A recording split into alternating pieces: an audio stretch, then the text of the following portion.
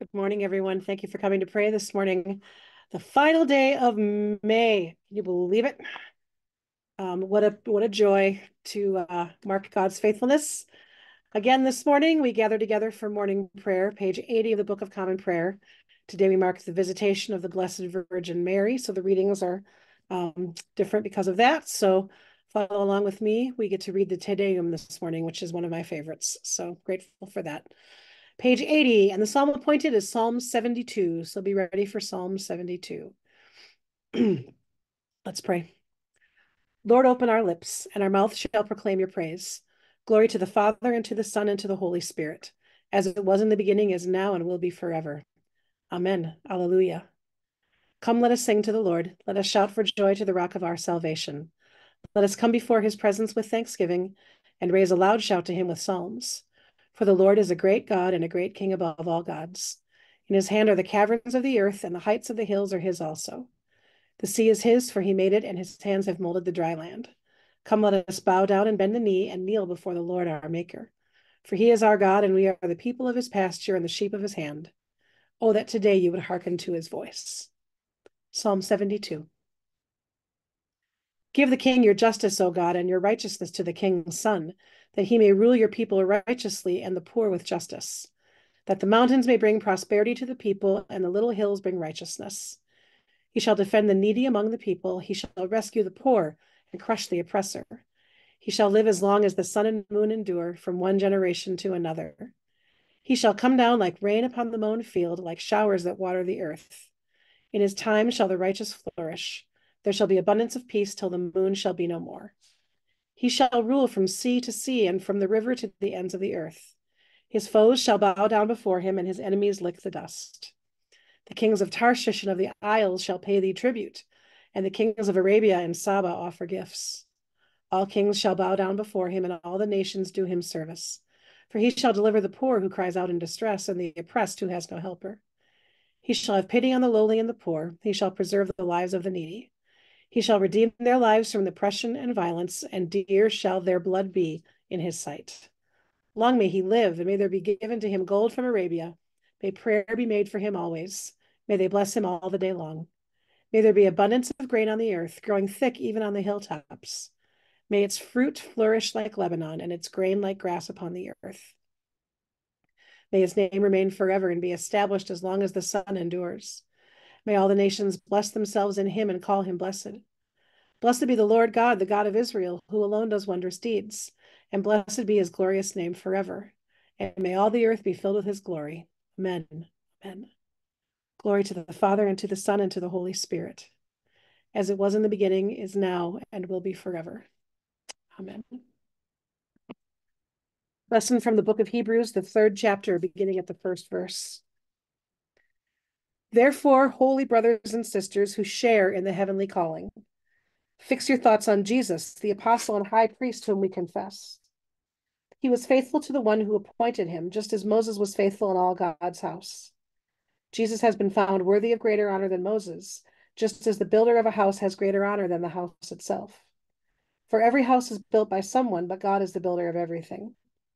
Moses was faithful as a servant in God's house, testifying to what would be said in the future. But Christ is faithful as a son over God's house.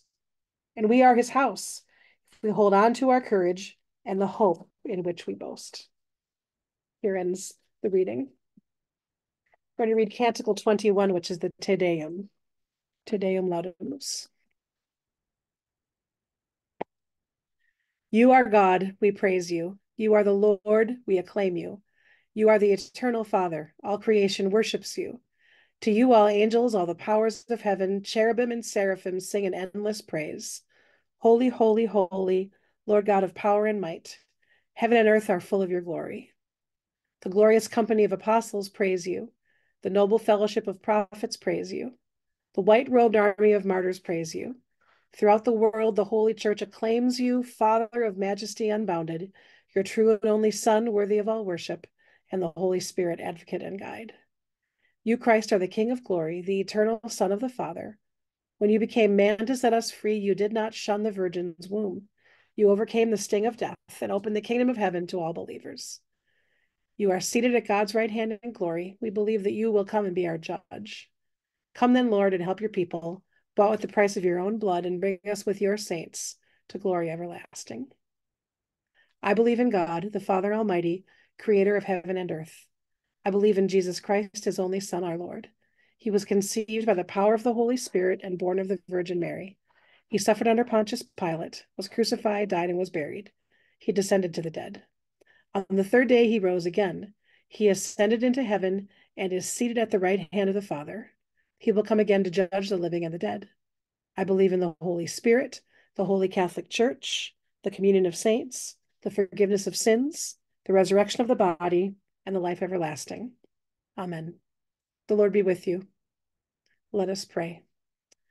Our Father, who art in heaven, hallowed be thy name. Thy kingdom come, thy will be done, on earth as it is in heaven. Give us this day our daily bread, and forgive us our trespasses as we forgive those who trespass against us. And lead us not into temptation, but deliver us from evil. For thine is the kingdom, the power, and the glory, forever and ever. Amen. Save your people, Lord, and bless your inheritance. Govern and uphold them now and always. Day by day we bless you. We praise your name forever. Lord, keep us from all sin today. Have mercy on us, Lord, have mercy. Lord, show us your love and mercy, for we put our trust in you. In you, Lord, is our hope, and we shall never hope in vain.